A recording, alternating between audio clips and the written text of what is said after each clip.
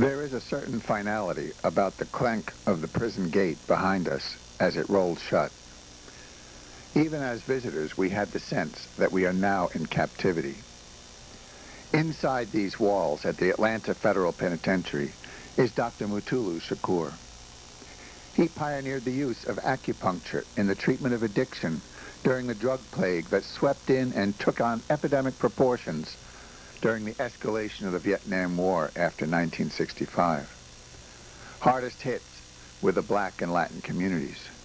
Among the worst was the South Bronx, where young people literally were lying in the street from the effects of drugs.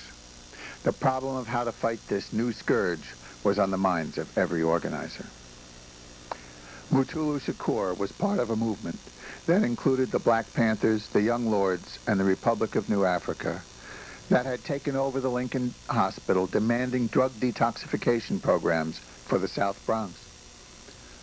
The takeover led to the formation of Lincoln Detox, where these pioneering treatments were developed as an alternative to government-sponsored programs that pushed methadone, an equally addictive synthetic drug used as a substitute for heroin, as the solution.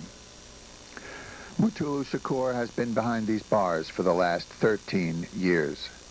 As he sat down on the table across from us, he took out a clipping from his folder with a picture of slain rap artist Tupac Shakur.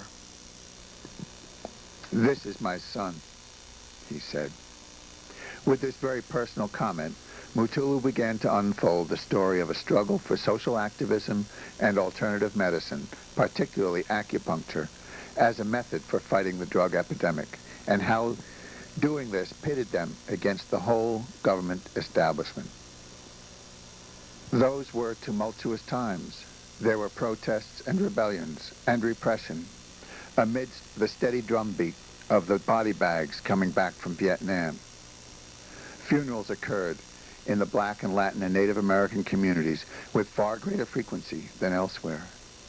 Many in the black and Latin community felt they were the victims of an undeclared war, something called COINTELPRO, short for the counterintelligence program of the FBI and the big city police departments.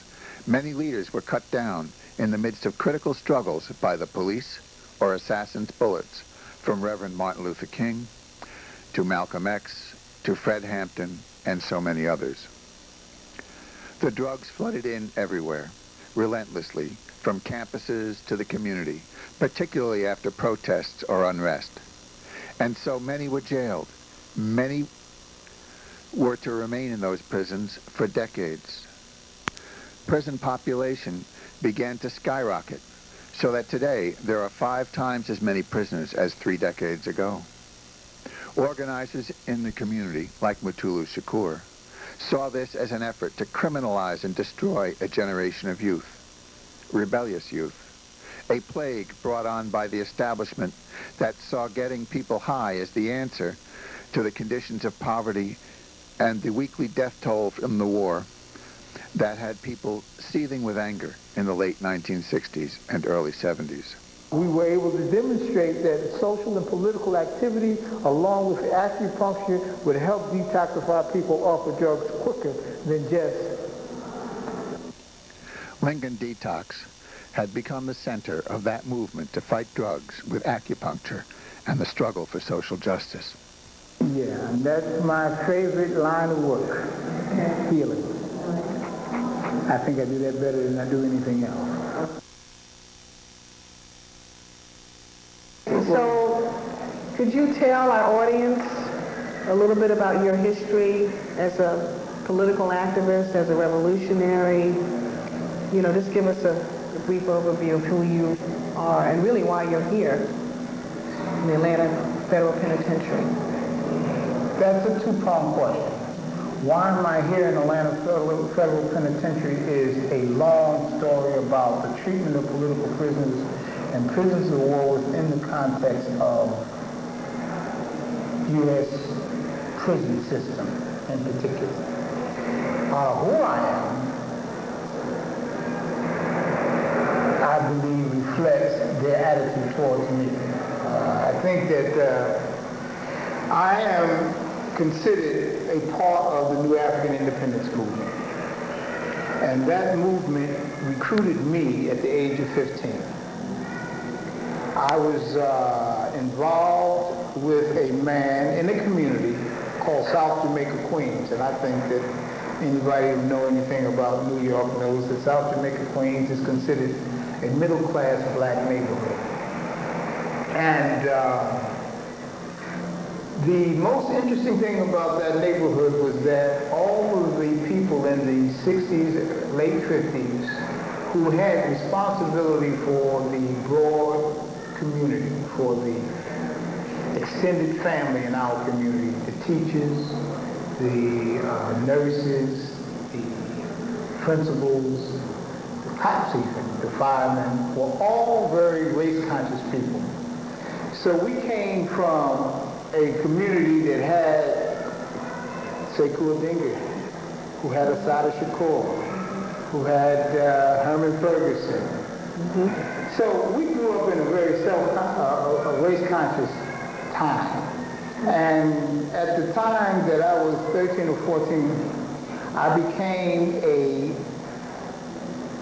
son of a man by Abdul Shakur, Saladin Abdul Shakur. And he was the father. Actually, I was 12. He was the father of Lumumba Shakur and Zaid Shakur. For those people who don't know who Lumumba Shakur is, the famous Panther 21 case was Lumumba Shakur et al., and that was my brother. And Zaid Shakur was the comrade who was killed when Assata Shakur was captured on the New Jersey Turnpike. Both of them their father took me in. I have no biological father. I mean, I must have a biological father, but I have no father in that respect. And I became a part of that family at the age of 11 and 12. And so we were all very conscious people. And Herman Ferguson was the principal of the school in which, one of the important schools in the community that allowed for us to read and understand our history, understand community control. He was very influential in the Southeast Queens Community Corporation, Jamaica Community Corporation. These are organizations that took care of the fundamental needs of the community. And so he took me in as my political father. So I had great mentors during my very, very early age. I didn't always do what they said, but I was always dependent on them for guidance, and I knew that when in doubt, they had the direction. And so at the age of 15, I went to the Corps under Sonny Carson when he was at the South, when they were in the Ocean Hill, Brownsville, the School for Common Sense. So, and Sonny Carson was my street father. He was like someone who knew the streets, who was in Brooklyn. And so we always, had that kind of surrounding. So I was recruited essentially into the Black Liberation Movement through these men. And I believe that that's what put me in the position I am today. And that is that I feel good about myself. I feel that I have dedicated my life to a worthy cause. I think that there must be place in the world for dreamers, and I'm a dreamer. And I think that the dreamers are the people who put into the reality what we wish could happen, because they fight for it. And I think that the New African Independence Movement, through these men, have advanced and has stayed strong for a long period of time. And it's our time to take over. Now I'm almost 50, and so we look to the youth to take over from where we are. But that's where I came from as a child. The Republic of New Africa is the organization that I joined at the age of 17. While my brothers joined the Black Panther Party, I, after going to Newark and Philadelphia for the Black Power Convention, was quite impressed with, you might know him as Milton Henry, but Brother Gaidi. Milton Henry was the man that was with Malcolm X when he went abroad to organize the strategy of putting the issue of black people before the United Nations at the same time, or part of the proposed anti-apartheid proposal that was being backed by the various governments that was backing ANC for making apartheid an international crime. And so the strategy to put black people's plight before the United Nations was helped develop through a man by the name of Milton Henry, who was an attorney out of Detroit, to us known as Brother Gaidi. And Brother Gaidi and his brother, Brother Imari Obadelli, who is the president, now president of the Republic of Africa, were some of the most passionate speakers for self-determination that I have ever met at the age of 17. While I had met Elwich Cleveland, I had met Bobby Seals, and I had met David Huey, and was impressed, there was something absent in my mind from the strategy. I supported wholeheartedly the 10-point program. I supported wholeheartedly the right to self-defense. I supported wholeheartedly internationalizing our struggle. I supported wholeheartedly community control. I think that that's what the Ocean Hill-Brownsville struggle was about, our struggle for school boards and that. I thought that that was very important stuff. But I thought that it did not have an end. So when the Republic of North Africa presented itself, and I went to Detroit to meet with Brother Herman and Brother Arthur Harris, who's been in exile almost for 20, 30 years, we, and Sister Nelda, we became very much impressed with the Republic of North Africa's position of 5 southern states. And so I became a member, a citizen. I renounced my American citizens at about 16 or 17, and I became a citizen of the Republic of North Africa. Prior to becoming a citizen of the Republic of North Africa, I had participated in the Freedom and Peace Party with Brother Herman Ferguson. There was the Peace and Freedom, and then there was the Freedom and Peace. Well, while Elwich Cleveland and Angela Davis ran on the Peace and Freedom, Herman Ferguson and others ran on the Freedom and Peace. And I was part of his campaign. Matter of fact, there was only 2 or 3 of us a part of this campaign coordination committee. And we went all over in the United States, all over in New York State to get ballots. Was this in 1968? 1968. And we experienced a very, very important thing. We were able to talk to people of all races and colors and explain to them why Herman Ferguson was running for black people to separate from New York State. And so from both sides of the coin, we were able to see why people supported the position to separate from the United States. From New York State at that time. While white people supported our right to separate, and while black people supported our need to separate.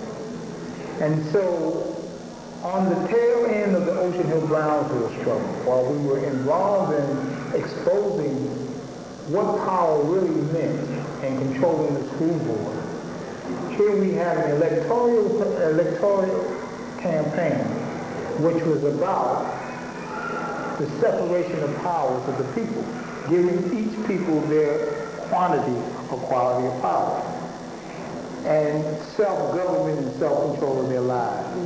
And through electoral politics, that referendum became a very important thing. And so we ran. We were able to put Herman Ferguson on the ballot. We were able to solicit support from all over the state. This is for president.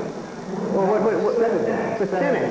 Okay. He was running for Senate. Oh, right. New York State. Yeah. And we had other people on the ballot, other interesting, very creative and colorful people.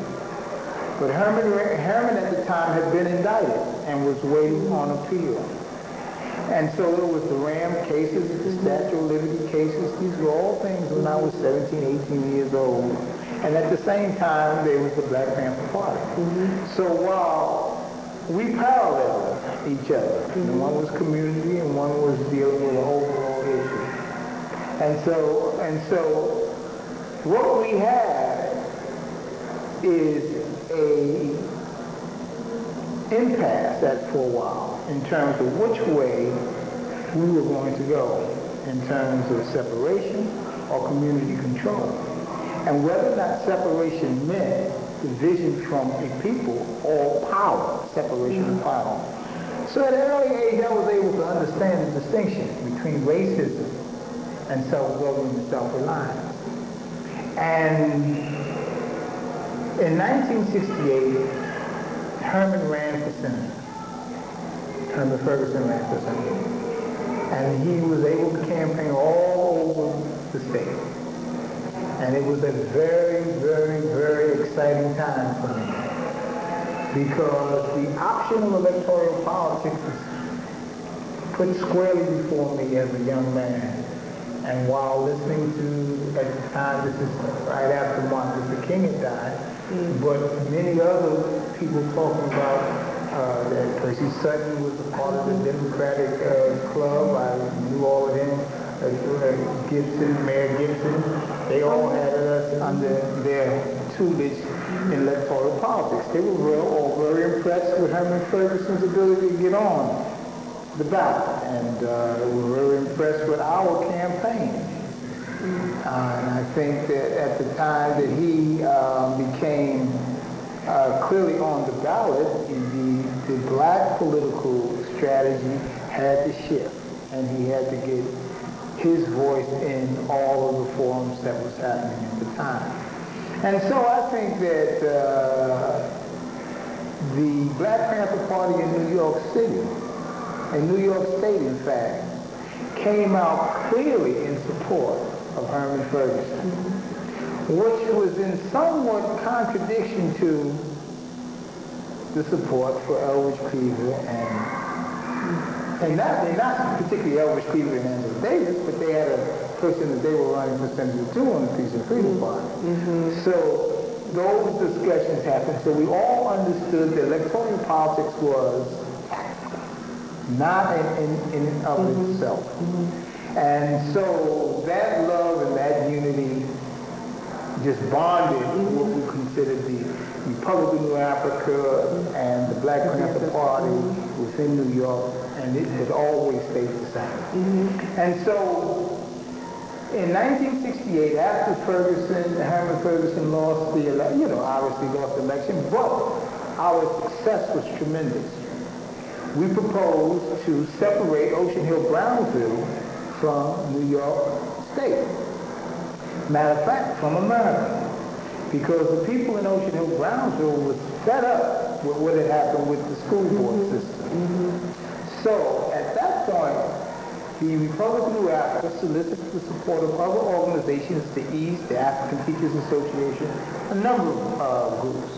And we ran a ballot, a referendum, and they had to elect representatives from each block associations to be elected to come to Detroit to hear the proposal of the Republic of New Africa.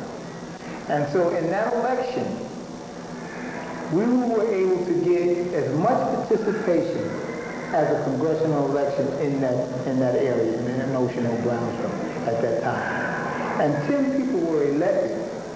They had ballots and they had to be put on the ballot. They ran, the whole process. So they were elected and they were sent to Detroit as representatives of Ocean Hill-Brownsville to determine whether or not the option of voting through the process already established in the so-called American Constitution is to secede from New York State. Now, you have to remember back then, I think Floyd McKissick had a little separate enclave. There was Oscar Brown Sr. had a little enclave. There were different thoughts about that issue. It was a real issue. So we went to Detroit in '69. And in '69 was at the New Bethel Church, Aretha Franklin's father's church. These 10 representatives, we were finishing our conference on the issue. And at this conference and at this church, at the age of 18, I became very clear that the question of separating from America, separating black people from America by controlling its resources was one of the most dangerous things that you could do. Because in that church, with men, women, and children of all ages, the United States government sent up to 300 police and shot that church up and tried to kill everybody in that church. And I happened to be on security at the time. And that, the defense of that church, the defense of those people by members of the Republican of Africa, the Black Legion, was some of the most heroic show of love for a people that I have ever seen at that time. And it was one of the things that crystallized in me that we could not have a movement, a serious movement, if we were not prepared to defend ourselves against attack. And I think that the attack on New Bethel was not just an attack against the Republican of Africa. It was an attack against Ocean Hill-Brownsville for electing these people and sending them to Detroit to even investigate the possibility of succeeding from New York State. And that we know now today, after the trials and all of them, that this was one of the highest strategic COINTEL programs of that period. And so, when we look at what happened in New Bethel, and we understand what happened in New Bethel, then we have a better understanding of what happened in Move. You see? And then when we realize that president at that time, the person that we elected to be president, was Robert F. Williams, then it all crystallized. Because Robert F. Williams, if history does right, if we learn our history within the proper context, Robert F. Williams was the main person in the contemporaneous revolutionary black nationalist movement and or black movement to pose the fundamental question of self-defense. And we do not recognize that. We as a people do not recognize that Robert Williams was significant. We always think that the struggle between Martin Luther King and Malcolm X was a struggle between militancy and non-militancy. When in fact the truth is that Robert F. Williams' role as the leader of the NAACP in Monroe, North Carolina, put the issue of self-defense before one of the most entrenched integrationist organizations, the NAACP. And that is where the split happened first. That's the first split. We always talk about the pamphlet split. And we always seem to talk about the split between Martin Luther King and Malcolm X. And that's because people really don't want to deal with the fundamental question. And that is that even if you accept that we will disagree on which way forward as a people, We must accept the fact that we have some responsibility to defend in whatever way that we think is the way we should go forward. And even if we as individuals don't feel that it's our responsibility to prepare for that defense, we must accept that it must happen. And when those brothers and sisters who take it on as their responsibility to defend our right to pursue a political objective are incarcerated, it's incumbent upon all freedom-loving people to support them. And see, and that's at the crux of why Jericho is important. That's at the crux of why Mamiya cannot be killed. He cannot be executed. Because if we allow him to be executed in the context of the case that they have orchestrated against him, we will then dampen any attempt of our people to defend ourselves and our right to fight for human rights and human dignity. We all have individual responsibility. We all have individual responsibility. But we must also have a collective, protective consciousness. Those two working together, we will be able to bring our expectations as a people. And I'm not just talking about black people, I'm talking about people suffering. To bring our expectations as a people to a certain level of fruition. But if we're all individuals, I might talk too long. This is great. A lot of people don't know. People don't know about this history. That's the main thing. We founded the Deacons for self-defense. Yes, the Deacons. I mean, there's a whole history being evolved by new historians that are evolving from the new African independence movement. But that history cannot be buried in archives in the black institutions. They must be resurrected, because our youth must understand from whence we come, and what it's going to take to survive. And so, I was talking about the individual responsibility and the collective protective consciousness. I think that the struggle that we waged in the Republic of New Africa was not in isolation of what was happening with the Black Panther Party. In fact, while people only knew of the Black Panther Party, they did not know as much on the so-called border states, East Coast and West Coast, about the Republic of New Africa. But our collective consciousness, our collective protective consciousness was so intense, and I'm saying our, and I'm talking about myself and all of us who came up as brothers and sisters out of South Jamaica, Queens, because when I was let out of jail in New Bedford and came to New York, they had just arrested all of the Panther 21.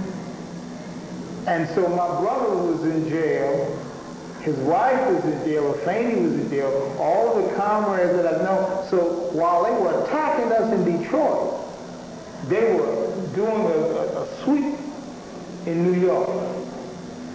And our collective sense of not necessarily desperation, but this is a war. This is a war. They're after us, so let's get it on. That's what we came up with. And when we came to New York, after just going through the experience where they tried to kill us, they beat us, they tortured us, they tried to suffocate us with carbon dioxide,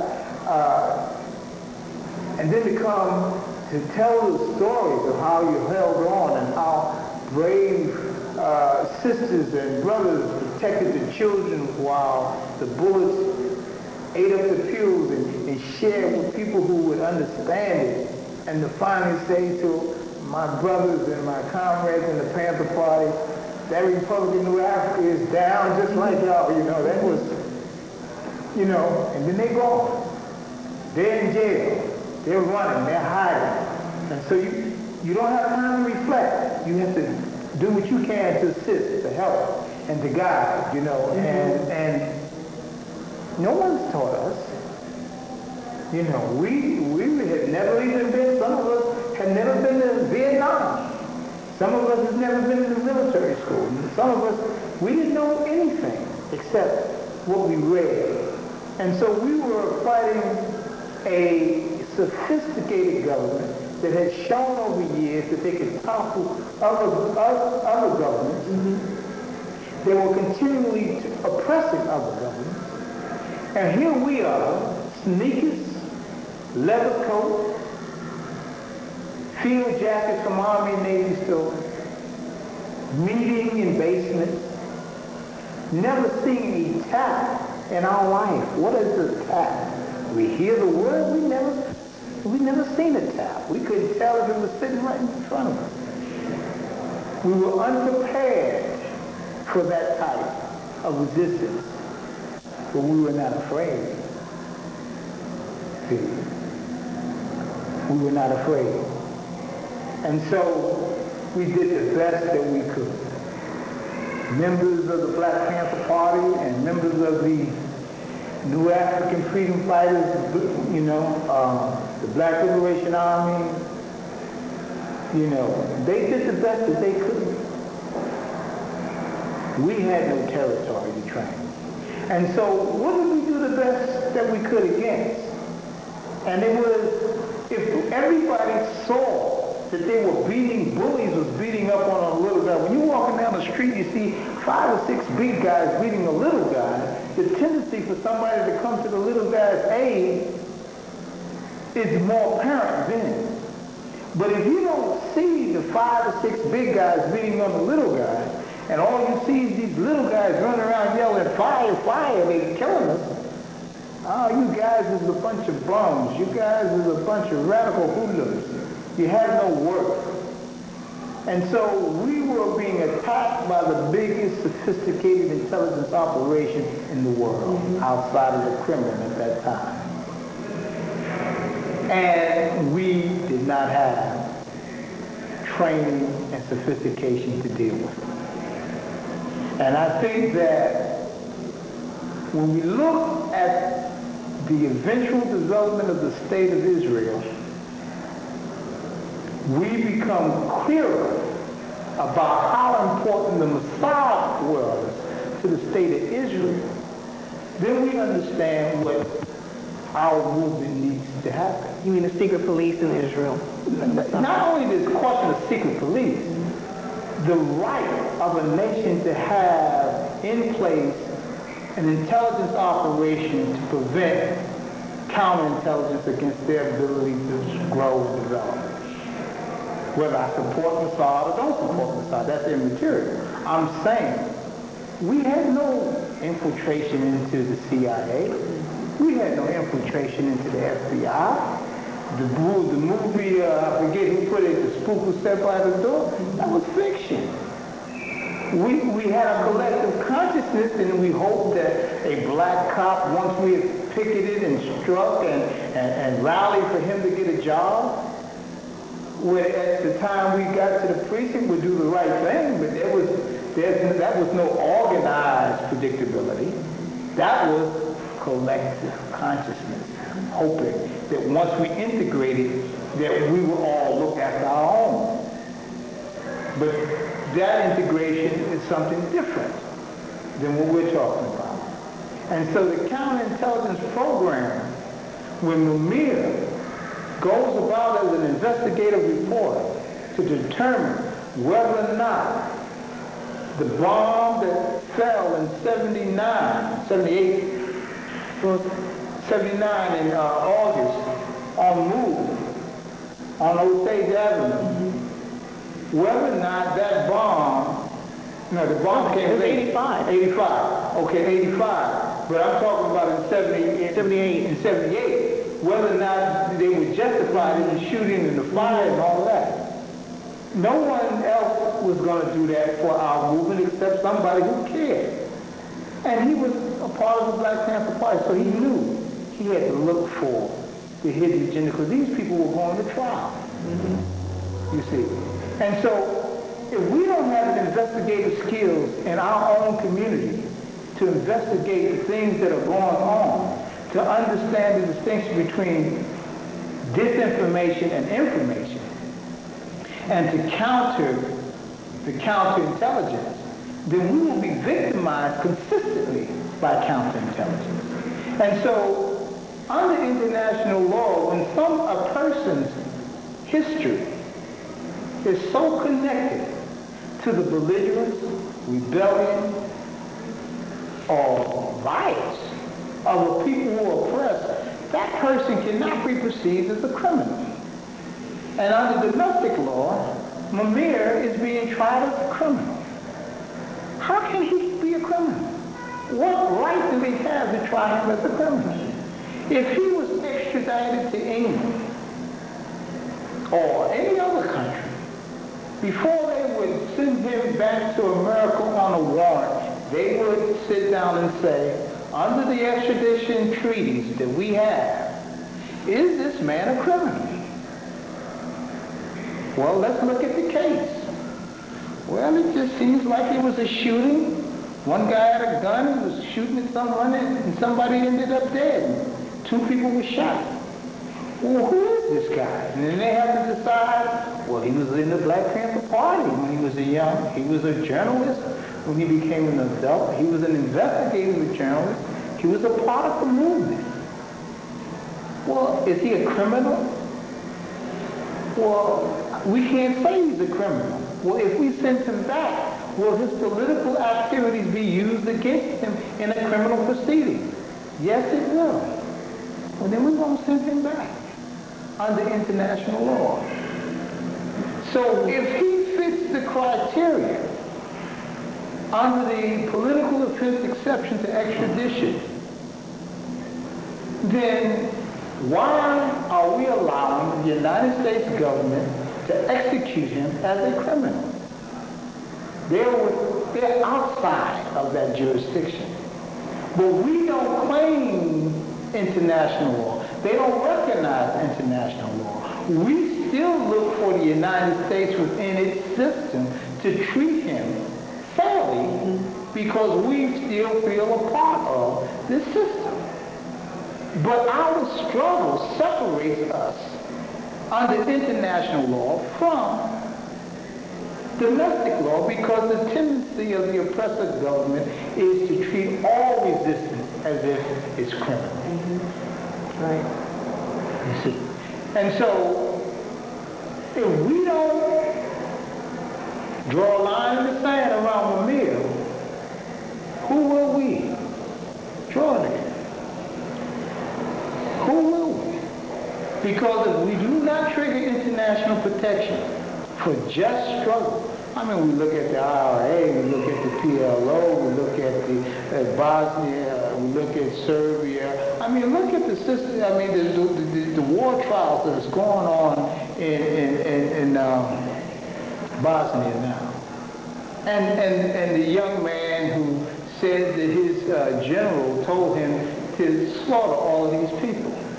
And the United States, or the United Nations, through the leadership of the United States, gets a black woman lawyer from Texas to defend him. And she does a tremendous job defending him. And she defends him because he did not understand his implications. I mean, she's done it under international, not under human law, whether or not it was wrong or not, but under international law. And she begs for this man's life, not to be executed. And you know, they spared this man's life. Not to say that they shouldn't or they should. That's not the point. But he had a fair venue. They're not giving Mumir a fair venue. They're not giving him a fair venue because we did have a war in 66, 67, 68, 69, 70, 71, 72, all the way up. We did have a war. We had a war, a racial war, just like they had over there. The only reason we weren't slaughtered by whites because we defended ourselves as much as we could. But you have what Robert Williams was saying, they were shooting at them. I mean, let's look at Ahmed Edmonds in Cleveland.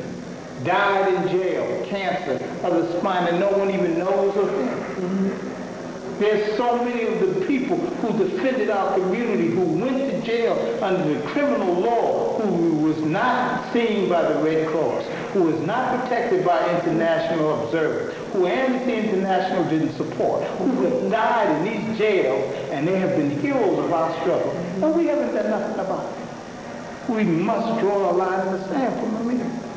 We must do that. Because, I mean, Hugo Burnell, I mean, we can go on and on and on. And time won't allow.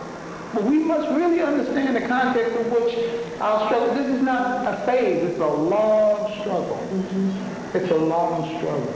And so, Colin Telfer was not only physical, it was mental.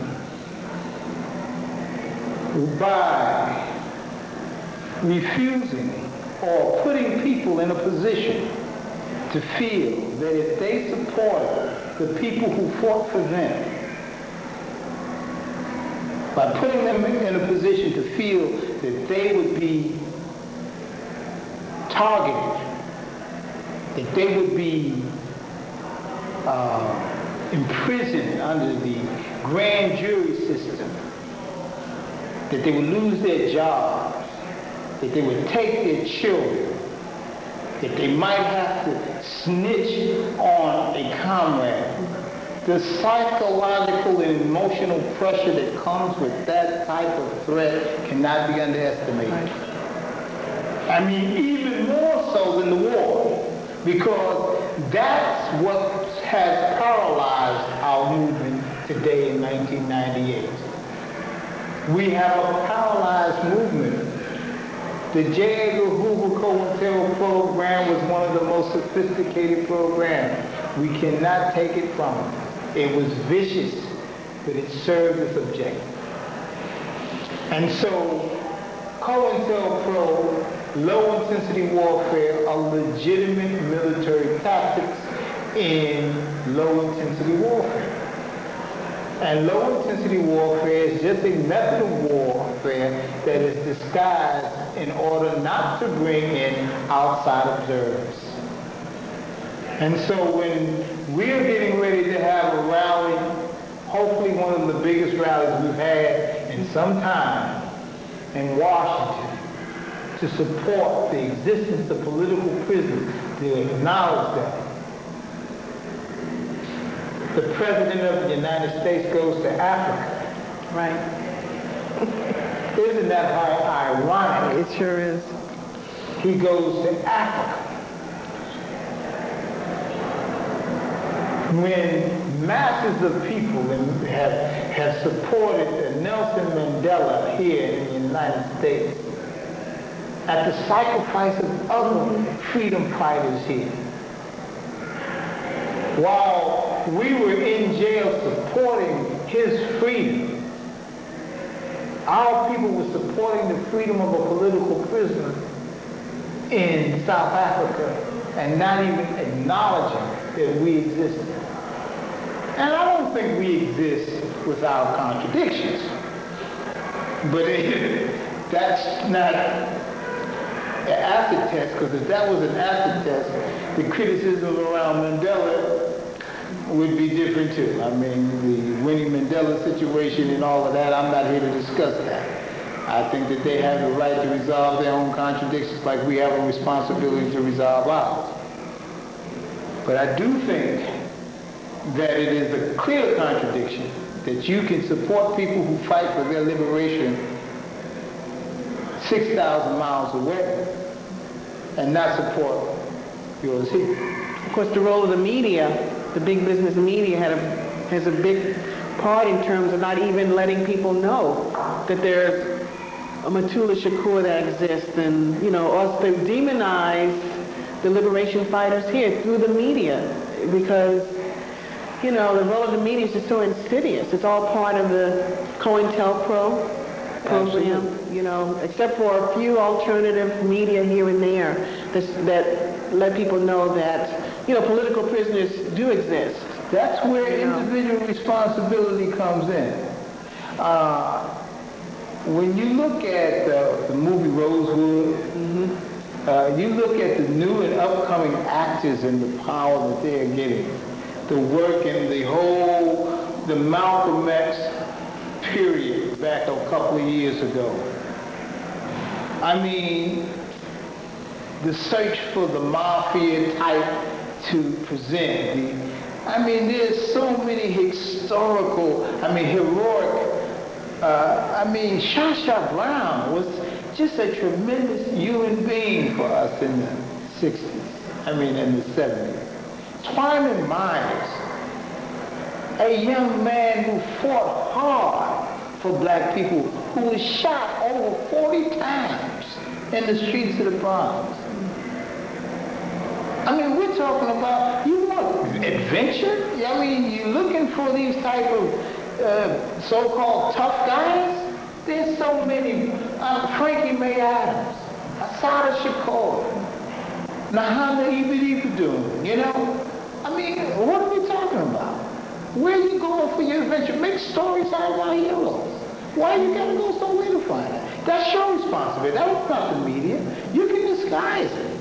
You don't have to say their real name. And then let them search for the truth. You think all the stories we see on the TV about the mafia is true? All the names are true? No, they just give you a bunch of soup and you go for it. We have to take responsibility for ourselves. When I was in Southern Africa, in Zimbabwe during the war, and I was able to see that we have an impression that only those people who stand up straight, look clear, are going to be the ones at the end of the victory. It was good to be around the victory in an African nation because it's all of us. It takes all of us to win. You know what I mean? It takes everybody to get with it to win. You know, we need a collective consciousness to bring our expectations up higher, what we think our reality should be. We cannot win without our actors, because they set some kind of facade, imagination. They extend the imagination. The media is not going to champion mutulu shakur. I don't have European features.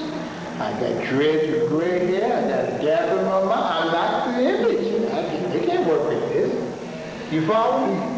They can't work with this. This is not what supports their program. You see? And so, I'm not mad at them. I'm mad at us. We have to be about what we can do. And if that means, one of the things about the rappers and the hip hop is that they take their own leaders, and their own groups, and their own standards, and they say, this is us. And they have to transform and they go back and forth, but we must have impact on them. That's what I used to argue with Tupac about. We must have impact on them. They pick and choose who they want to be their leaders, who they culturally want to identify. Tommy Hill, Fickle, whatever his name is. My God, who is he? And what is he to them? But they adopted. Because in the sources and Vibe, Tommy puts his clothes on them. You see? And so, Versace, who is he to them, for real? Not necessarily, just who is he? Who was he to them? Did he do anything that they should be happy about? But did anybody tell them that? And I'm saying that these kinds of things we can have impact on. But our Dr. Clark is of the few. We talk about the past. The present is not Suliata Okoli, Sekou Ading, Kwesi Balagoon. You know, these people are some great human beings with faults like any other human being, but they're ours. 30 years in jail for you open up. 30 years in jail. And all these prison strokes, Con Air, this one, that. Please, look at some of the called people that's in prison who for standing up and who continues to stand up today. And so, COINTELPRO has paralyzed us from even accepting our responsibility to tell the story. We'll tell the story about Queen Nzinga or King Chaka Zulu or the Middle Passage, the slavery. I mean, we don't talk about Ahmed Evans. We don't talk about Robert Williams. You know, we don't talk about people who that impact have, because it divides us. It divides us. We talk about Mayor Daley. We don't talk about Fred Hampton.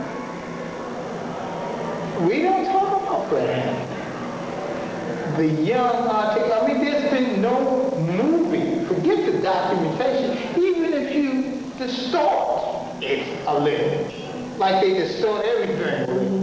Talk about Fred Hampton, the great articulator of the 60s, the young, powerful Panther who had nothing but love for his people and daring audaciousness, who they came and drugged and shot and killed. How dramatic can you get? What kind of creative license you need to make a good story out of that? You ain't working with nothing if you can't find something to make good with that. You see? And so we don't control most of that. And right now, our children have a void where I feel like I'm a teenager because I feel more aggressive and hipper than most of these children that I'm in prison with. Because under 30, they act like they're children. When I was 15, 16, 17, 18, and 19, we were in the pit of resistance. We were power to the people. You know, we were running at night and ducking and dodging, and we loved the free breakfast program. We loved to help the sister to the bus stop. We loved to protect the sister when she's being harassed by the police. We loved running the landlord off the property, trying to burn up the apartment building. Abdul-Majid, one hell of a man. He helped more people get homes and housing and decent housing in the Bronx. Harlem. He is a political prisoner. His life has been about fighting for black people. His life has been about, we all got our errors, but wholly he's a political prisoner. He is a prisoner of war. And someone should tell this story. But COINTEL don't allow you to tell the story because they talk about he shot 2 cops. They don't tell you about how they killed Harold Russell, his best friend, and got him up in the hallway and shot them all up. And that dude had to find his body when he was a Panther selling papers instead of being around there, being able to help and protect him. They don't tell you that side of it. And I'm not here to support one side or the other. I'm talking about history now. I'm talking about the true history. And I'm talking about COINTELPRO paralyzing us as a people. Look what it's done to the white left. It has destroyed the white left. We have some very tremendous, beautiful people in the white anti-imperialist movement that have supported the New African Independence movement. Now, obviously, there's been a coalition between the white left and the Marxist-Leninist movement of the black left, you know, for years. But I'm talking about, in particular, white anti-imperialists, white people who have supported black people's right for self-determination and have supported it with their lives, freedom, and everything else that goes with it. You don't hear about none of them. So here's the story.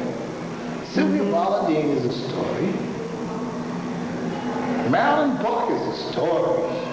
She's a story. You know. And they're beautiful people. Good human beings. Susan Rosenberg.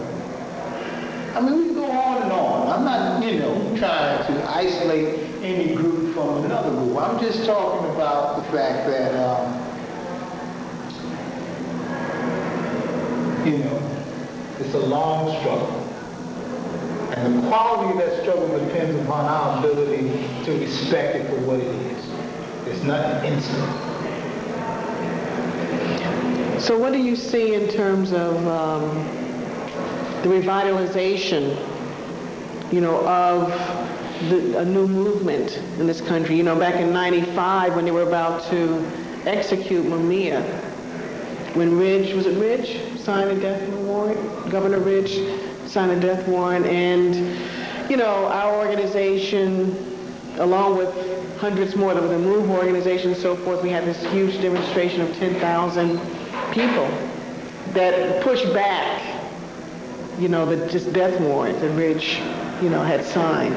And it was a, you know, incredible display of unity and so forth to stop the execution. So do you see that as a hopeful sign for what's to come in the future, especially with, you know, so many young people who have gravitated, young activists who have gravitated around Mumia's case, and now other political prisoners, you know.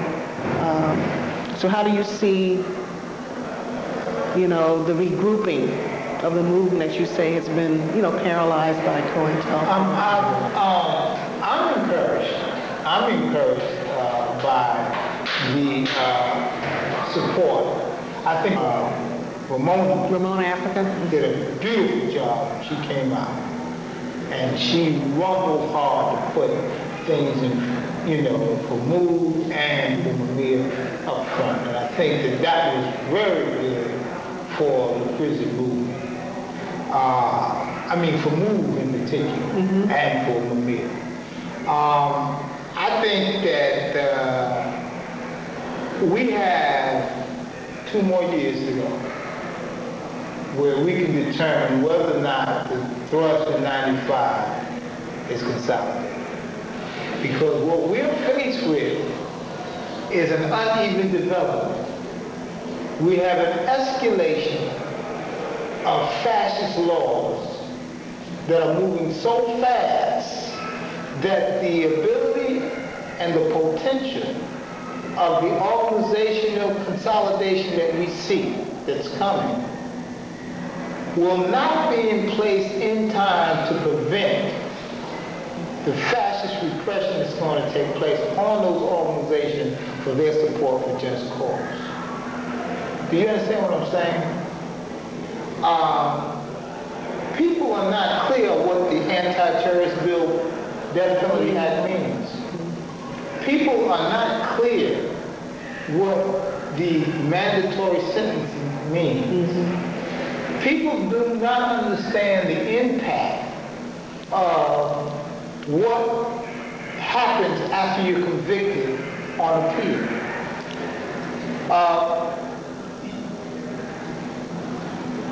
People really now don't understand what happened in Chicago with the Chicago 7, and the laws they have now will make that look like a picnic. Because your association with someone who says that they believe that they have a right to an independent nation will put you on a terrorist list and will allow for them to have your trial in closed abstention. You won't know what's going on. There will be no way for mass support to support your trial, or to support your hearings or whatever, because you won't. Nobody will know where it was happening, where it's being taken place, who's the judge, who's the prosecutor. You won't know none of that.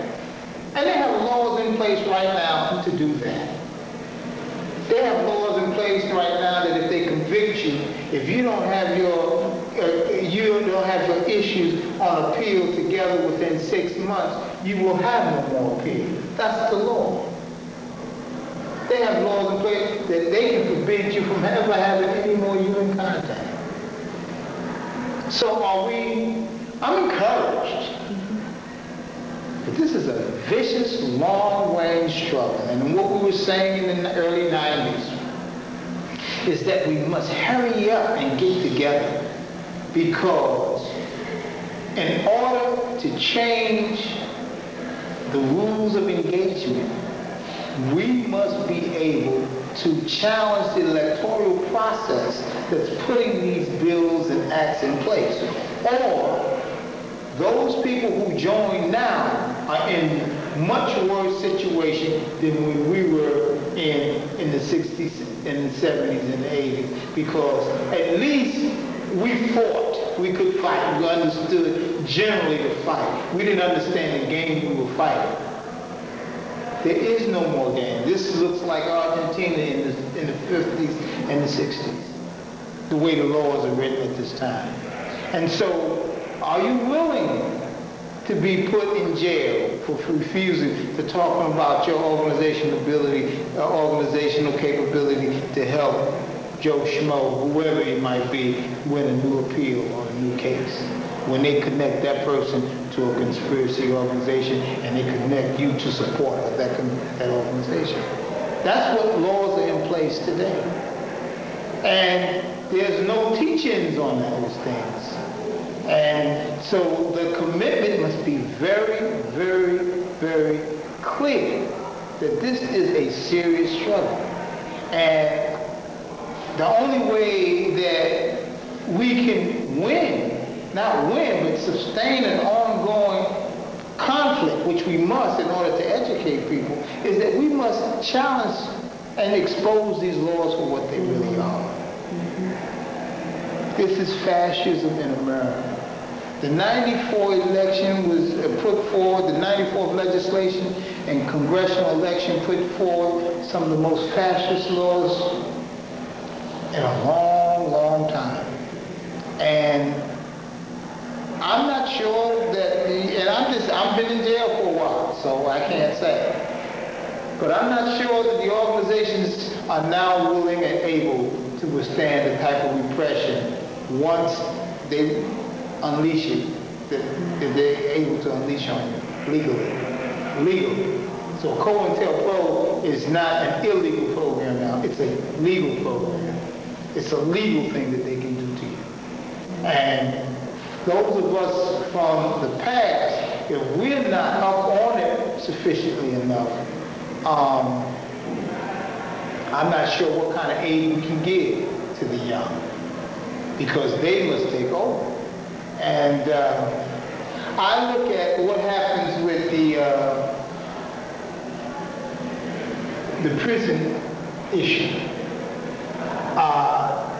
When you look at the type of people they're putting in jails for this crack versus powder cocaine, I was so emotionally tied to Sister Maxine Waters at the Million Woman March. I was afraid for her. I'm saying, well, who's going to protect her? How is she going to be protected after what she said? Because they know exactly what they're doing. They're putting all these black people in jail. And most of these people, even though they were doing very self-destructive stuff, but I can tell you on a case-by-case basis that the people who are getting 25, 30, 40 years in jail, the majority of them coming down from the projects from the 7th floor, somebody gave them a bag of rocks and said, if you stay in here every day from 4 to 7, I'll give you and your mama $200. You give me what's in the bag back. Never been off their block. Don't know what a lawyer is. And these people are in this jail, in these jails, especially the federal jail, all over America. These are not the hardened criminals. They're crack sellers. But there's no woodworking job, there's no construction, there's no hanging of no wires no more. Everybody's got cellular phones. There's no putting up poles. The mundane labor that we used to have in 50s, 60s, and there's no movement. They're selling crack out of a bag, and that's not encouraging. But these people are going to jail for 30 and 40 years. And you know what? I've been in jail almost 13, 14 years. And there's people been in there longer. And we have not seen a black congressional representative come into these jails since I've been in here. There's no excuse for that. Where's the individual responsibility? There has been no black representative that I have seen. And I got a loud mouth. I'm always in something. That has been into these institutions. They don't allow black history to come into these institutions. So if you say they should be in jail, are you saying throw the key away? Are you saying that the community is not allowed to come into these prisons? Is that what you want? Is that what the Congressional Black Caucus wants? Is that what liberals want? Do you want no association with the community? Are you going to give the Bureau of Prison a free hand through NAFTA to run a unicorn of slave labor and finance these racists and fascists all over this country and say nothing about it? Is that what you're saying? Informe, Maxine Ward, who's saying what? And I'm saying that the people who can have an impact on these children so that when they come out, their life is like a candle in the wind anyway. But they can join our movement. They can join a movement who understand about the laws because they've been a victim of it. They'll be more passionate about it because they've been a victim of it. They'll learn to sit down and understand the difference between power, real power, and drug power and all that. But they don't want us to talk. That's why I'm here in Atlanta Penitentiary. I've been locked down. There's many of us locked down all over these prisons who can give some insight, who can help them understand the phenomena they're in, who can help them try to build a connection between them and their families and their communities. But we don't have a movement that can look at where they can win victories. You see what I'm saying? We look at it one incident and and we need to do that. But this is a long, vicious struggle. The masses of black men and now black women who are of the underclass are being put into these jails by the thousands, and they will spend the rest of their life in these jails with no possibility of appeal or parole by the millions by the 21st century. Who's going to have an impact on that? That's where your forces are going to come from. And we don't have an impact on that because we don't understand the infrastructure of power. We don't understand our collective conscious protection we need among ourselves. So, y'all, and I don't mean y'all, I'm saying in general, support political prisoners. Shakur's been sent all the way out to Lompard to go before a grand jury, something he has nothing to do with. They told him he can't have human contact. This is the kind of power that's being talked about in America today. You will be forbidden to have any human contact. That means you can't have no possibility of saving your humanity. Is that what we're talking about? Is that the kind of world that people are talking about today? Is that what they're willing to accept out there? Or do they see it? Or don't they see it? You see? And so the prison movement is not just a movement about political prisoners. Right. It's the political prisoner is the forefront of a movement that exposes the cornerstone of genocide and fascism. And if you support Jericho, if you support us, you're not just supporting us as personalities. You're supporting us because we haven't rested on our laurels. Noah Washington has not rested on his laurels. Herman Bell and Jaleel haven't rested. These brothers represent an emotional, political, spiritual threat to the strategy of America, which is lock all these people away, never give them a break, and that's the end of it. And so Can you give our viewers a day in the life of a political prisoner? I mean, what is your day like? You know, I mean, Amir talked about, he asked people to imagine spending 23 hours a day in your bedroom, you know, in the small confines of a cell, you know, for many years. Well, that is what we go through when we are in the control units and the lockdown units. But imagine spending 24 hours a day in your cell with 3 other people and there's only 2 bunks.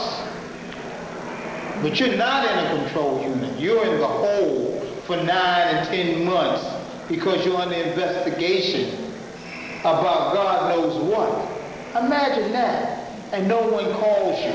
And no one sends you mail. And you don't get a phone call. And the phone comes about once every week. And your food is cold. See, this is what they do to us, just prepares them with what they can do to the masses. See, they'll poison us and they'll have us isolated like Amir's talking about. Now, if it wasn't for my court case in Washington, I wouldn't be here. I'd be in Florence or in Marion locked down because they've been locking me down because they don't want me talking about the behavior modification and the genocide within the Bureau system, Federal Bureau of Prisons. See, we are locked down. Not only that, imagine being in the position that Mamir talked about, not being able, I mean, when you come up for parole, you don't see a hardened racist. I'm pretty sure that Sundiata, maybe in Jersey, maybe, I'm not sure because he couldn't see the Jersey boy.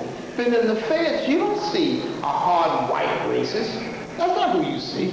You see a black man and a black woman who refuse to give you, not because they want to or don't want to, but the images they can give you freedom is controlled by Washington. And they hit people with 20 and 30 years. Affirmative action for who? For who? Why? We have to have a better sense of what we're talking about today. Because when you came in this prison, you see who's running this prison. And it's ridiculous, the hate that we hate for ourselves. The fear that they have of the oppressor. That they put so much oppression on us. And they hate me because I'm going to talk about it. And it eats at their consciousness. Prison is, today, you have, what gets you is the apathy. The apathy. I cry sometimes when I look at these brothers and sisters that I fought to get jobs for. And the young that I hope that we would leave something better for, who have so much self-hate, who are so ignorant of what's happening to them, that they will not see their family for 30 years. I mean, they will see their family, but they will never leave these jails. Because the mandatory sentence says you cannot leave until you do 85% of your time. And so when you see a person get 40 years, for an incident one crazy person might have done, just like they used the Willie Horton story or some other dramatic incident, and they do it across the board. What are we going to do? What are we going to do? And I think that a movement for political prisons is the first step. And we must be the shining light. We must do it right. We must be, strong. They have FAM and they have this program and Families Against Mandatory Sentences that supports Mrs. Maxine Waters. I mean, she's a very clear sister. I can't put the burden on her. What's happening to all the rest of these people who voted in these crime bills? And then what happens in the streets? What's happening in the community?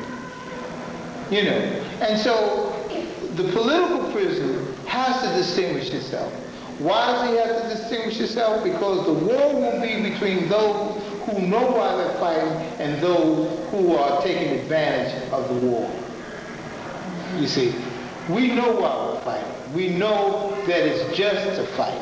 We know that we must try to correct these issues. Then there are people who try to take advantage of the conflict to get out of the conflict the goods and services, just like they did in the 60s and the 70s. This affirmative action stuff and this Clarence Thomas syndrome and these people who become fascist police just like any other type of police.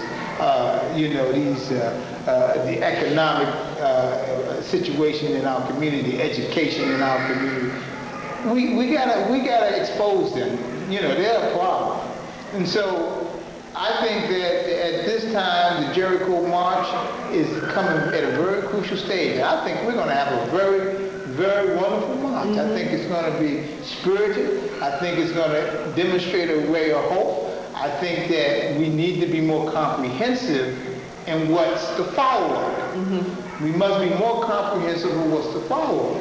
But what must be more clear is what are the laws on the books that prevent you from doing this. A Supreme Court ruling says that they did not have to allow you to come and have a face-to-face discussion with me. That First Amendment right is in question with a prisoner because a prisoner loses some of his constitutional or her constitutional protection. Who is fighting that? When they took sex books out of the prison, when they took a Penthouse and Playboy and all of that out of the prison, Hugh Hefner and Bob Cacciolone, whatever his name, they got together and they paid their lawyers and said, you get in there and you fight for us to sell them sex books to those prisoners. And I ain't mad at them because they fought. They fought. The right for us to have an interview because of the Menendez brothers or some other issue out on the West Coast about Charlie Manson issue. They're going to prevent people from having direct communication with the press? Who's fighting that? Is it just sitting there? Is the ACLU fighting that? Is the Amnesty International fighting that?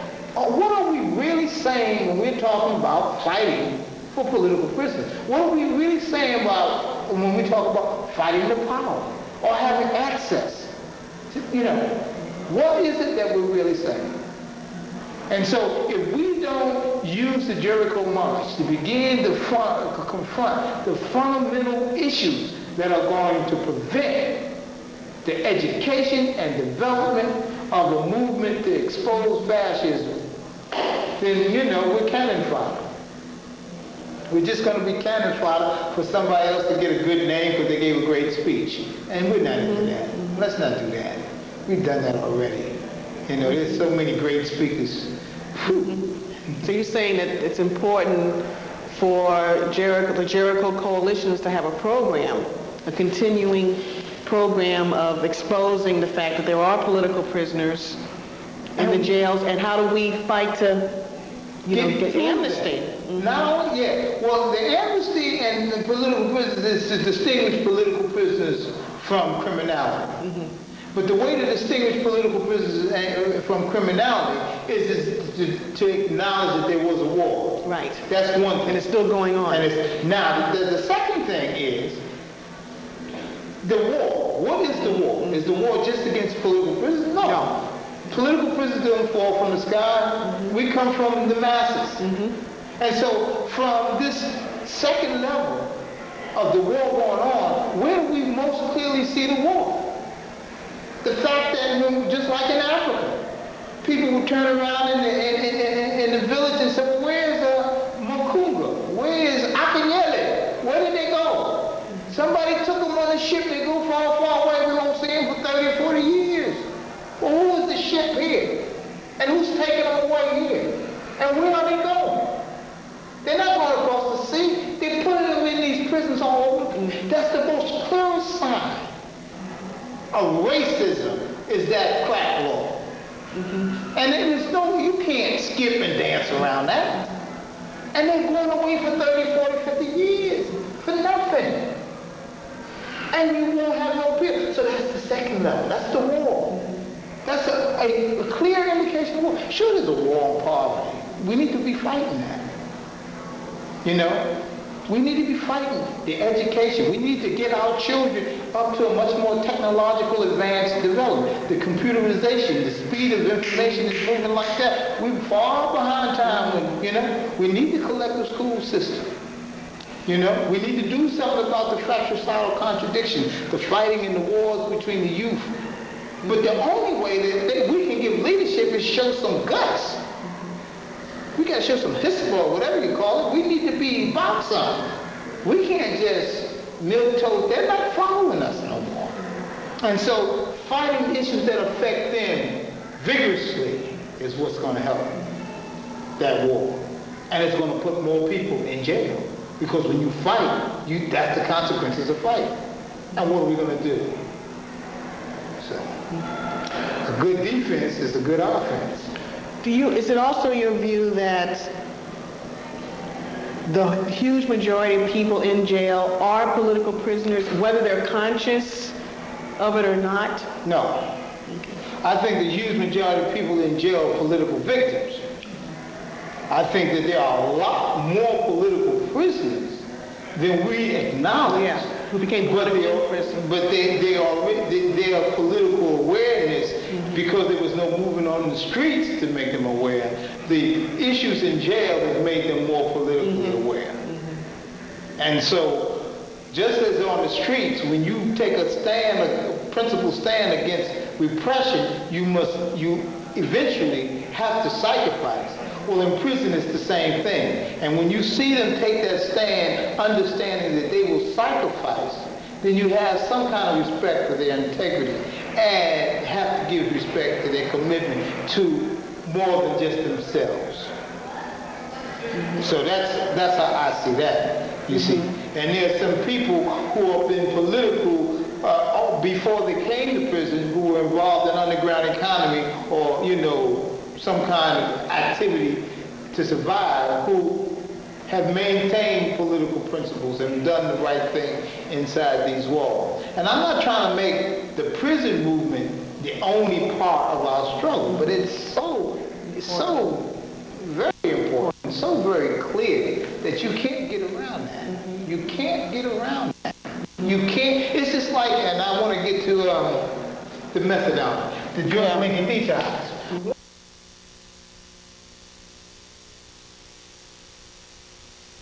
One of the things in the Rockefeller program, and remember, the Rockefeller program in 1971 said that if you had any drugs in your system or was caught with a nickel bag of reefer, this is not 1998, I'm talking about 1970, when everybody smoked reefer, when it was not, if you were busted for that kind of stuff, you would be put on the Rockefeller program.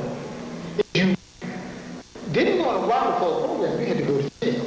So people opt for the Rockefeller program. And so when they opt for the Rockefeller program, they end up being put on methadone. And so we said to ourselves, well, what kind of sense does that make? Somebody who's never did anything with smoke reefer, who's busted with some reefer on them, opts for the Rockefeller program as opposed to going in a year and a half in Rikers Island or something like that, ends up being put on a methadone program with 40 milligrams of methadone a day. Where is this coming from? That was so clear, chemical warfare, that it was easy to explain to the masses. It was evident that Eli Lilly, Rockefeller, the whole combination working together, and again, New York State Senate, the New York State legislature, voting in the Rockefeller program, and then get federal funds for it.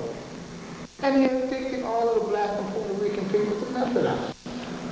Well, why are you going to addict them to methadone? Because they knew where everybody was. They were able to addict a whole population. And so then chemical warfare was so clear and blatant that we had to fight the drug war in order to expose this country's intent. And so in 1971, 1971, we opened up the Lincoln Detox Acupuncture Drug Unit. And who's we? The we is a man by the name of Franklin Apfel, a man by the name of Walter Bosque, myself, and Franklin Apfel, Walter Bosque, a woman by the name of, her name is Saúda now, but her name is Ife, and I'm trying to think, Maria, Sister Maria. They were all part of the acupuncture collective, where we began to use nurses' aides, counselors, and one doctor to begin to investigate the possible use of acupuncture for drug, heroin, cocaine, opiates, as well as methadone withdrawal. Now, what happened was, in 1971, I had 2 children that were in an accident, car accident. And they were paralyzed. Both of them were paralyzed. And I had a meaningful relationship with a group down on the Lower East Side called Iwakun, which was an Asian aggressive group, through Yuri Kochiyama, Nobuko Miyamoto, Sue, a whole bunch of my friends down there. And so the children were in the hospital for about a month, paralyzed, they couldn't walk. I just couldn't accept that. And one day I went down to Iwakun, and they always had people services. That whole tendency had continued in the community. And so there was a woman, an old woman there from China, who was using a treatment modality called moxibustion on the Chinese who come from the old country, who didn't like taking medication. And this moxibustion is the herb that smells somewhat like marijuana. And it's very strong smell. And I came into the office, I said, what's that? And they said that people getting treated. And treated for what? And so they, different arthritis and stuff like that. And so I asked the lady, would she be willing to treat my sons? And she said that she, through the translator, that she would. So out of Mary Immaculate Hospital, we took them down to Iwakun for a whole month. And she used moxibustion on them. And after a month, they both were able to walk. One's speech was slurred, but 95% recovery. After the doctors, the Western doctors said they couldn't. And at the time, I was working at Lincoln Detox. So I was like, that's it. If he could do that for the paralyzation, then we can handle it. And you have to remember, drug withdrawal it is clearly about the withdrawal of the drug, off the drug itself. But back then, heroin addiction also had a powerful secondary symptoms effect: liver deterioration, spleen deterioration, kidney deterioration. Now, all of these things created secondary symptoms.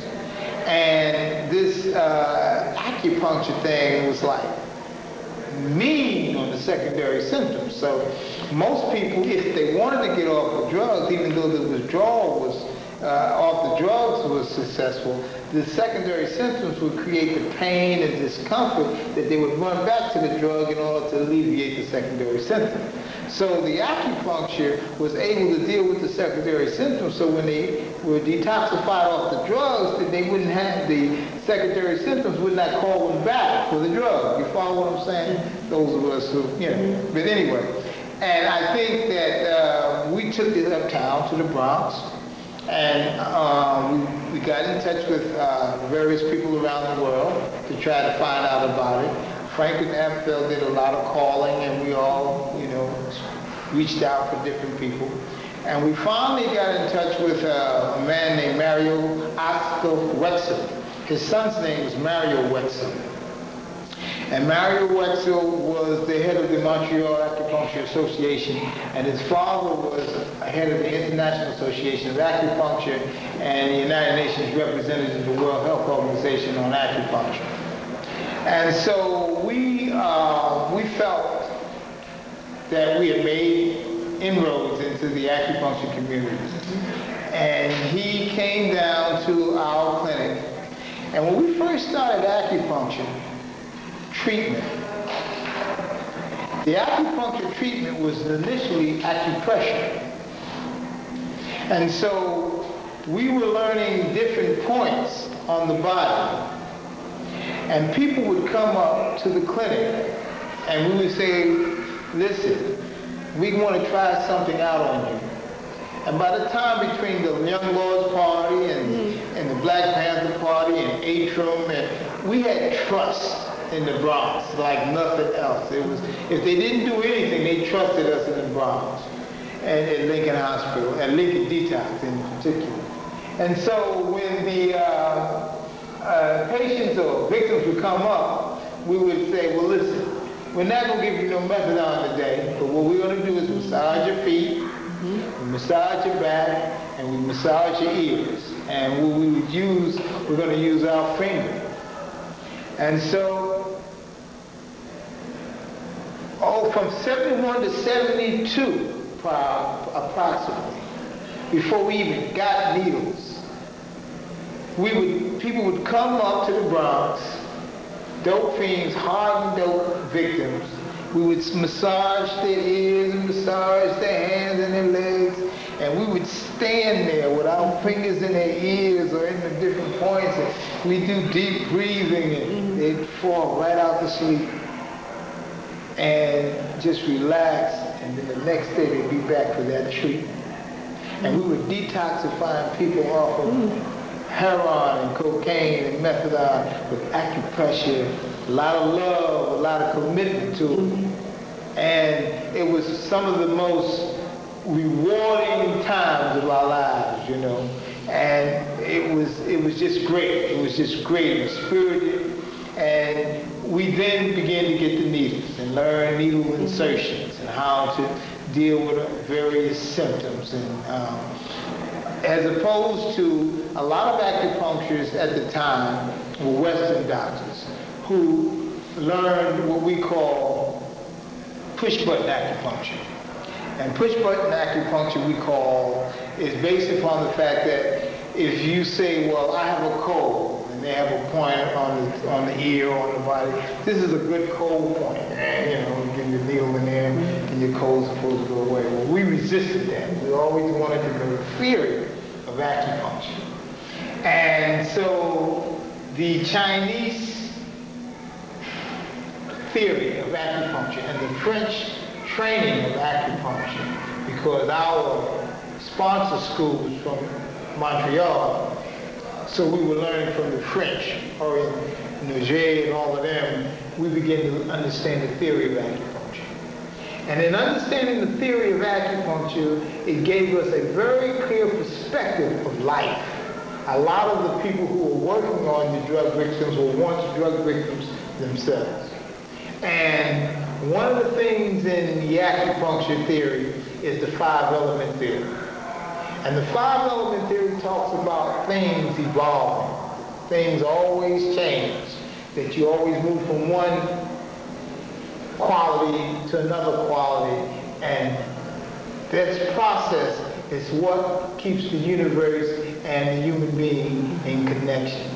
And that lesson of constant change, constant growth, and decline and incline was very good for our revolutionary spirit, because Lincoln Detox was a revolutionary drug organization. And so we never allowed ourselves to be comfortable with just treating. We had to advocate. We had to expose the drug war. And so after we became proficient in treating and understood the theory of methadone and where it came from and how Hitler had developed it and how the Food and Drug Administration had kidnapped kidnapped the formula and had sold it to Rockefeller, and how Rockefeller's family had then sold it to Eli Lilly, and then Eli Lilly, and then Rockefeller then opened up the Rockefeller program and brought Eli Lilly back into the game with state-sponsored methadone clinics and the major stocks in it. So we were able to expose the genocide war of the methadone in relationship to the acupuncture, in relationship to the drug. And so plagues and the influx of drugs and the CIA, we began to advocate. And so in advocating, the revolutionary organizations at Lincoln, the Black Young Lords Party, the remnants of the Black Panther Party, which was the National Committee for the Defense of Political Prisoners, and remnants of the Republican of Africa, and ATRM and the East, and the various groups that were instructors and counselors up at Lincoln Detox, we became a target of the state. Mayor Koch, if you remember, was the head of the Board of Estimates. In 75, from 74 up to 76, 77. Mayor Koch's major thrust into being a mayor was that he was going to get rid of these poverty pimp drug programs. And so he began to attack all of the Synanon and Daytop, or which are called therapeutic programs that the federal government was giving money to in order to fight the drug plague. The Addiction Services Agency was a part of the state, and the National Institute of Drug Withdrawal was the feds. And so Koch and Charles Schumer, if you all know Charles Schumer, a very influential congressman today, were all a part of this attack on drug programs in order to expose state spending, government spending under Mayor Beam and the like. And so his attack on the drug program, and in particular Lincoln Detox, catapulted him into the limelight around saving money, real thrifty on money in the city of New York. And so the Lincoln Detox program, they tried to stop the acupuncture program at Lincoln Detox, basically saying that we had no protocol. We had a protocol. Okay, and at the time, this became like in 74, 75, Richard Taft, Franklin Ansel had left, and Richard Taft, who was the grandson of President Taft, was our doctor, the MD, on staff at the time. And Richard Taft was the reason we were able to continue the research protocol without intervention, because he was a licensed MD. The National Conference of Labor Committee, who was under LaRoche, the LaRoche Pharmaceuticals, with Charles Schumer, was the so-called hot dog investigators going around investigating drug programs. So at that time, President Nixon had been to China and had opened up this whole acupuncture thing in China. He was opening up this whole thing.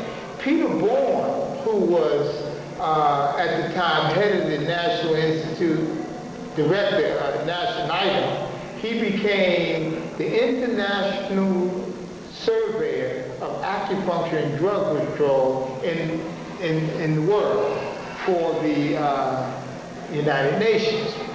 And so he was going around reviewing all of these drug programs. So on one particular day, Charles Schumer and the Roche organization, which is the National Caucus of Labor Committee, had made a big public announcement that they were going to investigate the corruption at Lincoln Detox. At the same day, Peter Bourne was coming in representing the federal government and investigating the proficiency and the capabilities of acupuncture and drug withdrawal in Lincoln Detox.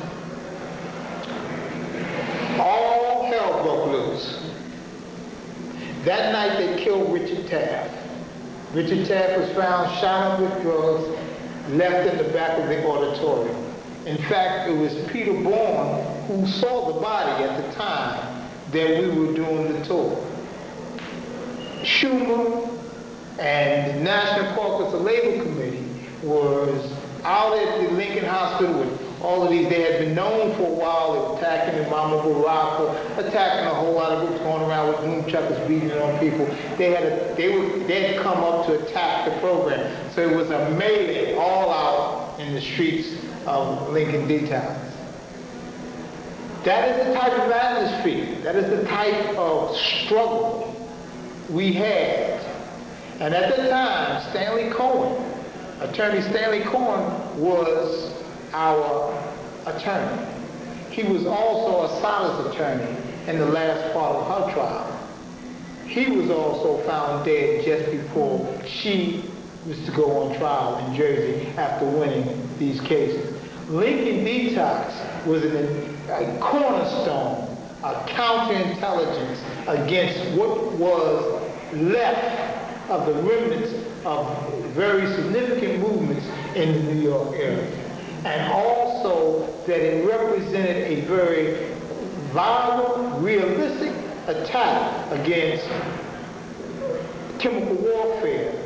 Because I think if it wasn't for Lincoln Detox's overt stand, nationally, internationally, and locally against methadone, we would have had much more of a penetration of methadone in the cities, in the cities of America and around the world. I think that we exposed it. We were able to detoxify people off of methadone quicker. We were able to stop crib deaths quicker with children who were dying from parents who were addicted to methadone because they had not understood their relationship to it.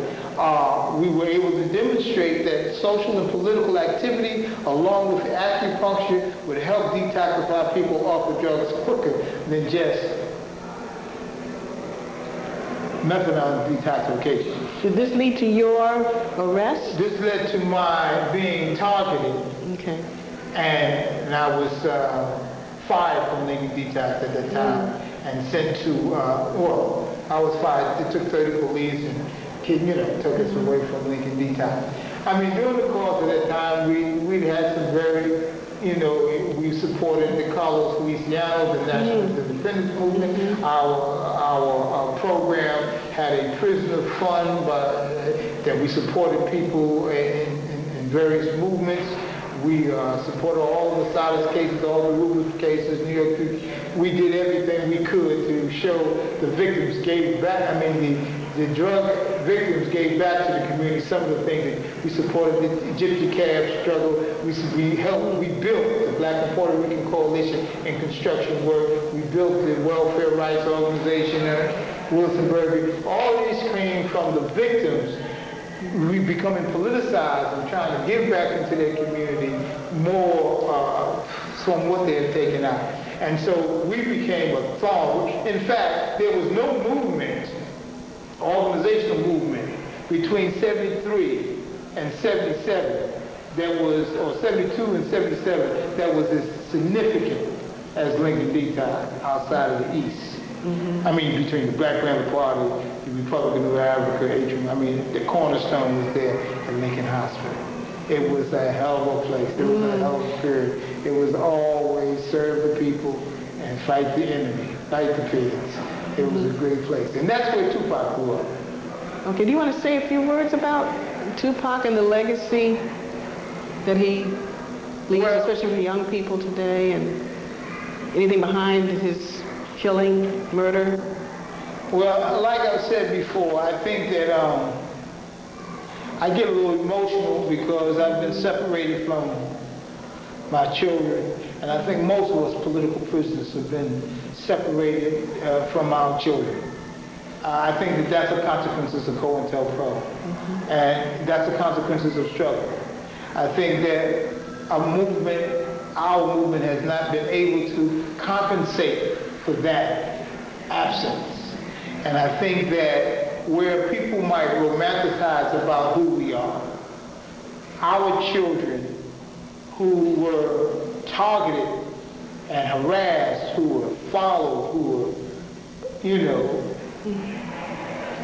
put in fearful situations because, like myself, I was clandestine for many years and on the run. And so my daughter and my sons were always followed and they would go into their schools. And so they knew the reality of what this is. Tupac wasn't so-called a bad guy just to be bad.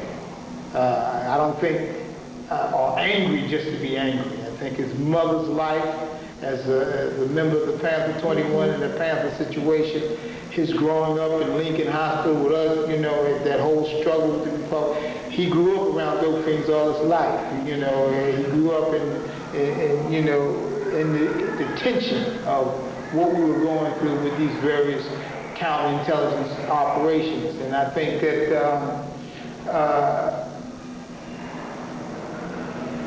in a better world, we could have done better with that anger. In a better world, in a better circumstances. But I think he did the best that he could. I think that we all need a chance to grow. And I'm proud of him. I'm proud of him because he was one genius. His, creatively, he tried to put his pain into his art and to give voice to that pain that so many other people feel. And I think that to this new wave, wherever they evolve to take over from us, his impact will have a significant influence on them. His art, his words, his bodaciousness, and his view of things will clearly be a reality that must be analyzed in the context of that movement's development. I think he articulated so many things and so many feelings in such an artistic way that history will indicate that he is a barometer of this element. He will definitely be a barometer of this element. And for that, I'm proud of him. I'm proud of him. And I think that we must learn that this is a war. This is a war that affects everyone in it. We don't want people to join up and think it's a quick fix. This is a long, arduous struggle. But it's a glorious one because it's right. It's what we should do. We should do no less. The people who dived off those ships would expect nothing less. People who survived those ships would expect nothing less. And so, although this is a rough one, we got to do it.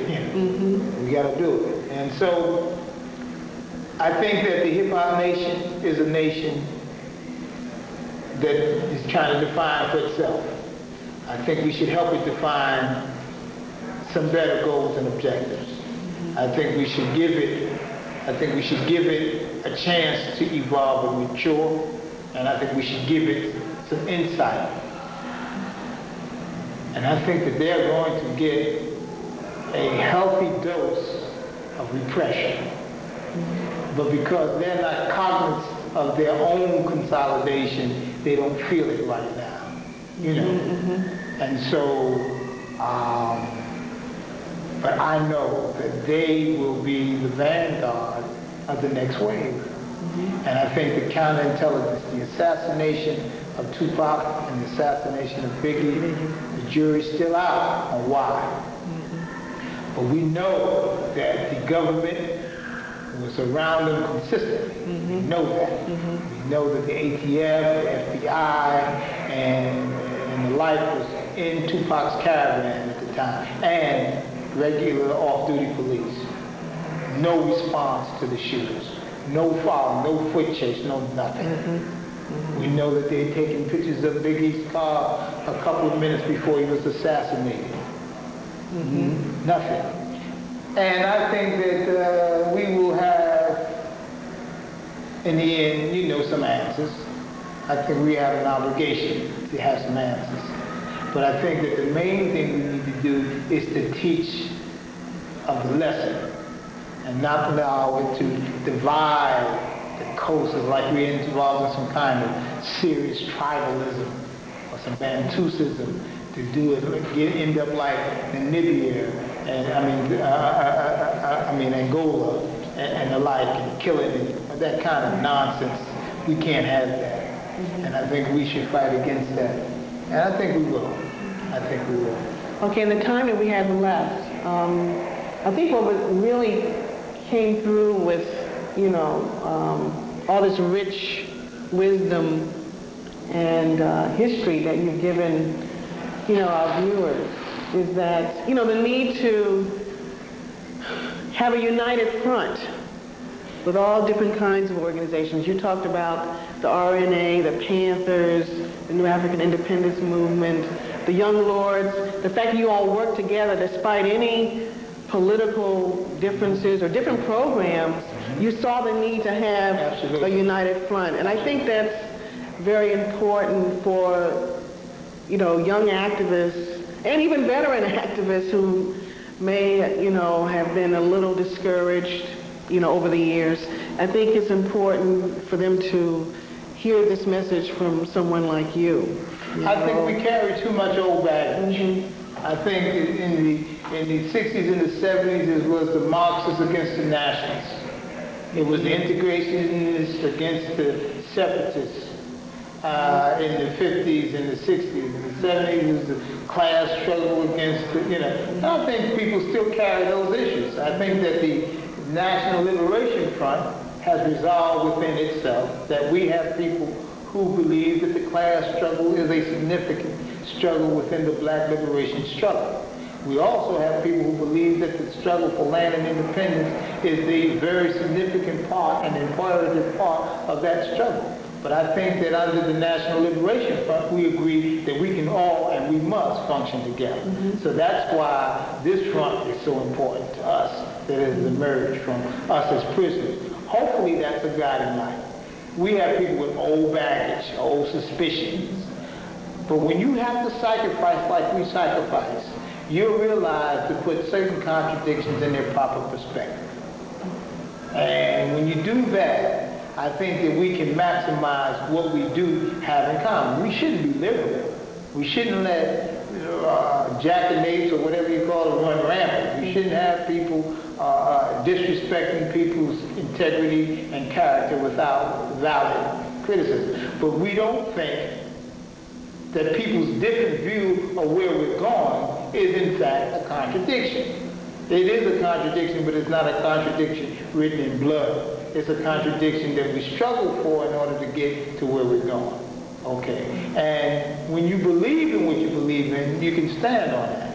And you can stand on that based upon your work. Put your work first. We need dreamers. We need dreamers. We need people who will put that vision into practice. We need people who will understand that that practice is what's going to guide the future. Without the practice, it's just a bunch of hot air and theory. So, aim high and go all out. That's my position. And also, do you just want to, I'm pretty sure we're going to be able to send this tape to Asada Shakur in Cuba. He and I met with her when we were in Cuba last year for the World Youth Festival. And I was wondering, do you want to send a message to Asada, who's such an inspiration to all of us? Asada and Nahanda. We talked the other day. We had a radio interview. You should get a copy of it. Beautiful interview. I believe that Asada and Nahanda must be supported.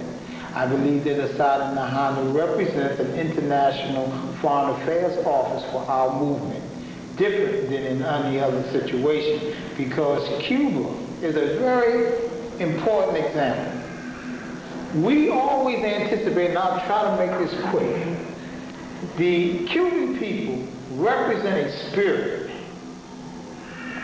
of character that's their collective consciousness. And they have something to be proud of, that they have stood up against the biggest bully in the world. Right. And they have suffered from it, but that suffering allows them to walk very proudly when they come to the Olympics, or when any time that they're represented on the world front. The Cuban people walk with pride, and they're looked on as pride. A lot of things that we look for, the Lexus, the Mercedes, and all of these things, Asada and Nahana have shown that they can be quality people, give to a struggle, have quality life, be an inspiration to us, absent these material things we so strive for. We have to, as a people, develop something that gives our spirit the integrity that our oppression merits and our resistance merits. And I think that we need to look for something in us to give us that kind of fortitude. And Asada and Nahanda, the work that they're doing in Cuba, the support from black people, because black people all over America love Cuba because they're staying up, but they love Cuba even more because our heroes are there and they're living like human beings and giving quality to their life and lives of other people. And so I'm so proud of them. You know, I'm just flabbergasted, you know, because that's how it's supposed to be. Okay, well, thank you. Okay. On June 30th of 1998, an appeal for a new evidentiary hearing was filed in federal court in New York for Dr. Mutulu Shakur and co-defendant Marilyn Buck. The appeal centered around two themes.